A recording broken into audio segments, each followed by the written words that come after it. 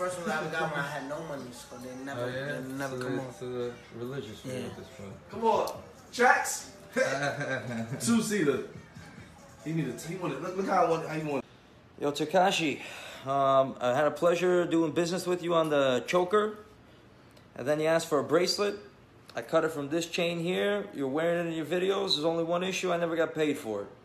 Doing charity, so you seem like a great guy. I had a great time doing business with you. You looked out me on the choker, so I'm sure it's a misunderstanding, but nonetheless, it's $25,000. I got no means of reaching you, so I'm hoping your finance department could wire in 25 grand or whatever it is you got to do, or we could handle business. And if you don't like the bracelet, just return it. Whatever it is, you seem to like it. You said you liked it when you got it.